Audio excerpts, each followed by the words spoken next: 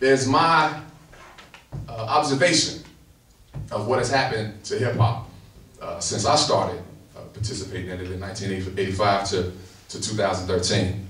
And the title of this verse, this piece, rather, is called Push.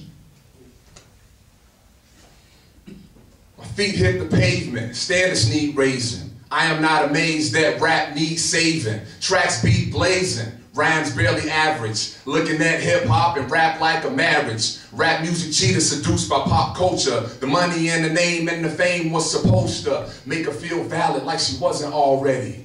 Boom it in your Jeep or you could bang it out your Chevy.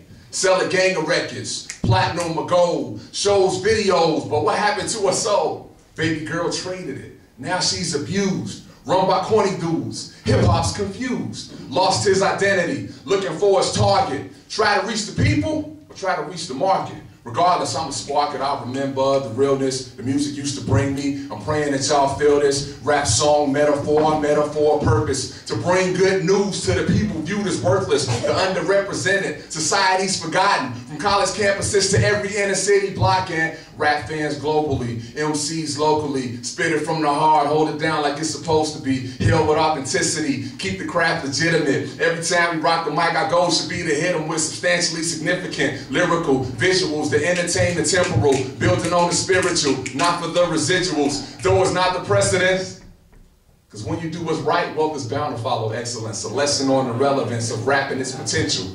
Our moral obligation and commitment is essential. Our moral obligation and commitment is essential. My moral obligation and commitment is essential for redemption.